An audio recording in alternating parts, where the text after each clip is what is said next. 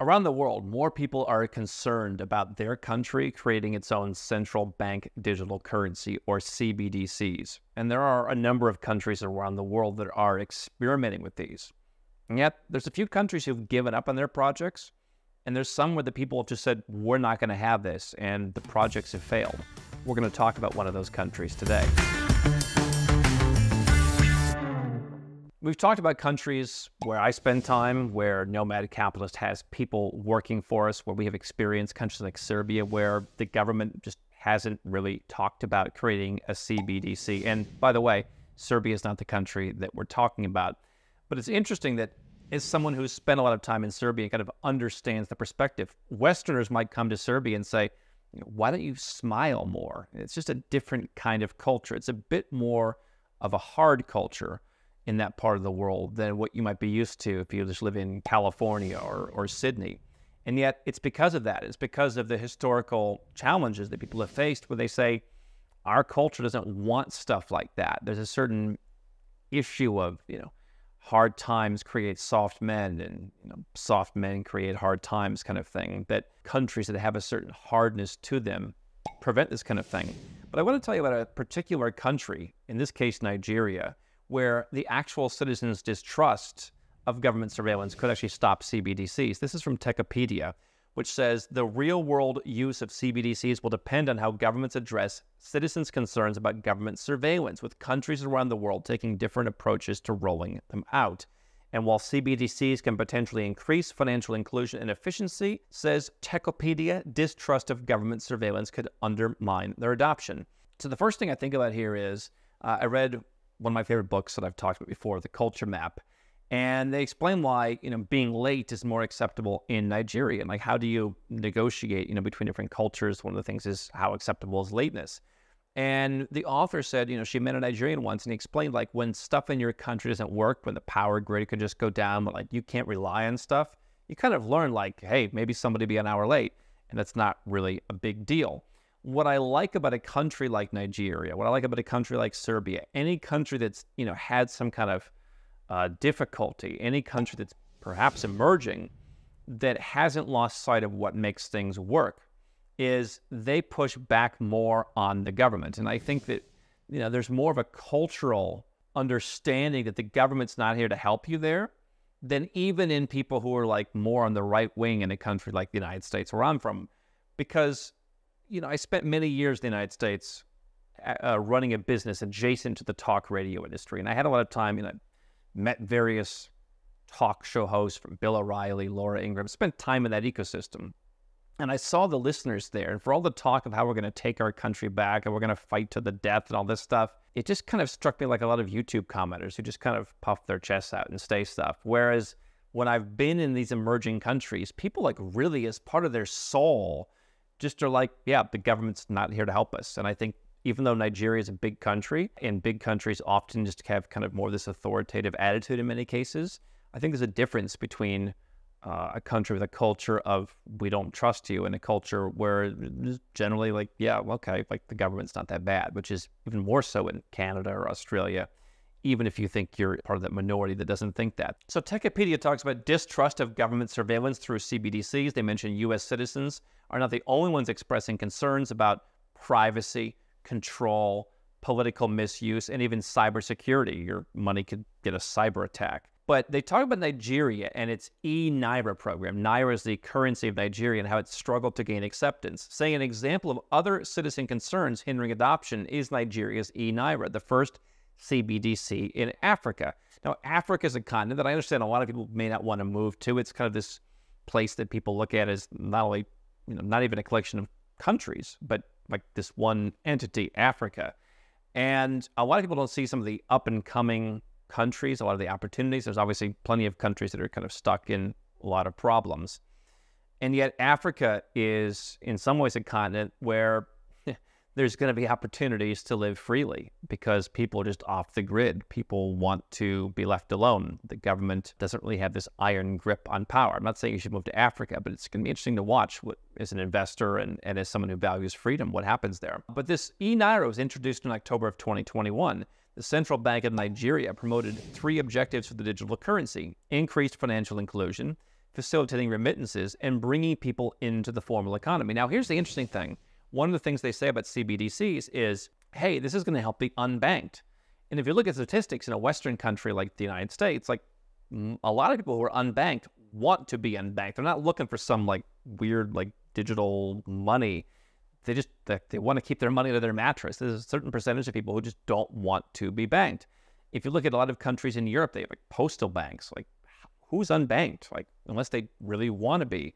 In a country like Nigeria, you can argue, I mean, this is why they've gone directly to kind of, you know, people using cryptocurrencies, people using these fintechs. I mean, they've kind of skipped over the whole legacy banking system in some regards. And so you could argue, oh, you know, CBDCs might have more of that impact there. It might actually be believable that, hey, we're trying to include people in the financial system, and people still wanted nothing to do with it.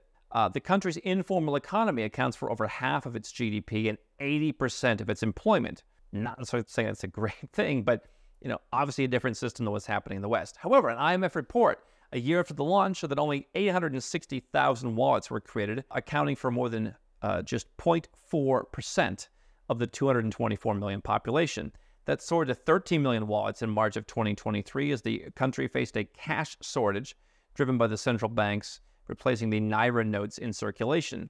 But that's still 6%. So the government came in like, all right, they're not going for the wallets. Like, maybe we can wrap it up in some meat, wrap it in bacon, some poisonous bacon. We'll take away all the notes out of circulation. They'll have to do it. They got 6%. I really think, like, go to Canada, go to Australia, just look at the last 5, 10, 20 years. Go to, like, most of these Western countries. You could just be like, you could put in a memo, you could put a letter in people's post box, and you get 6% to sign up on the first day. Like, please, we want whatever the government is offering for our protection. Like, more than 6%, okay? But they went through a lot of nasty stuff. They got 6%. Nigeria has become, says Wikipedia, one of the biggest cryptocurrency markets in Africa, as individuals use digital coins and tokens to hedge against a rapidly depreciating fiat currency, avoid capital controls, and generate income amid high unemployment. Obviously, you want to store your money in some kind of asset haven. Could be your own country, so it could be someplace like a Singapore or a Switzerland, or there's, you know, new up-and-coming kind of smaller asset havens for smaller amounts of money. We've talked about Georgia. You can open a bank account there. It's not an asset haven per se, but you know, if you put a little bit of money there, that could work. I'm not suggesting you go and get a bank account or you go and put all your money in Nigeria. I'm sure there's a few interesting companies to invest in Nigeria. Obviously, the country does have some problems and what the government's doing here. And I hate to see people, you know, suffering through this, but what I love about these kinds of countries is people have a response. I've said from day one of Nomad Capitalist, some of these countries, there's a forced entrepreneurship. And you see it, 80% of the employment is in the gray market. There aren't enough jobs. People have to figure it out for themselves. Obviously, I'd like for those people to be more successful. We do that in a very small part here at Nomad Capitalist, hiring people all around the world, including in countries where unemployment is higher. But these people understand, what has the government ever did for us? And before you say, well, my country's not Nigeria, do you think your country's really looking out for you? Because they have the cojones to come and say, we need to help the unbanked who don't even want bank accounts in many cases. By the way, they could follow what Bernie Sanders said in the U.S., and he said, we need to have a postal bank, like everything should be like in Europe with Bernie Sanders. You think in a country where it cost $1 billion to be elected president, you think that's any less corrupt? And so the eNaira launch came 9 months after the central bank effectively banned cryptocurrencies, which were used to fund anti-police brutality protests that swept through the country, right? So where have we heard that before? We've heard that in Canada, where some people had a protest and they froze people's bank accounts. The difference is, I think these people were probably a little bit more ready for, like, the government's not going to like this than people in Canada. Like, oh, we're so free. Yes, as a lifestyle, I'd rather live in Canada than Nigeria. Now, there's plenty of places I'd rather live than Canada. The places that I live in, I'd rather live in Malaysia than live in Canada. I just feel better there. At least in Nigeria, they realize, like, yeah, the government's not on our side.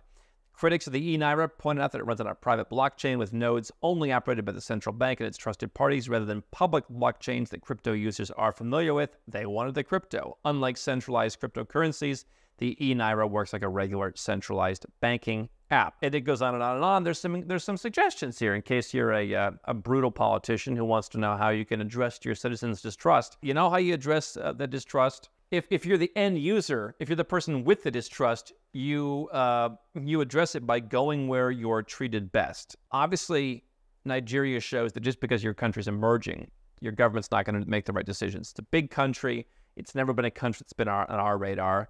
But, things like clear regulations around this, things like your politicians standing up and passing laws, I'm not convinced that solves the problem. I mean, the U.S. has had clear regulations from Indian tribes to more modern finance. They haven't followed their own laws. They haven't followed their own constitution. They really do whatever they want with this veneer of a constitution. There's a constitution in every country. My advice from this is there are places where people don't really trust the government that much. I'm sorry to tell you, even if we agree, I got to tell you the truth.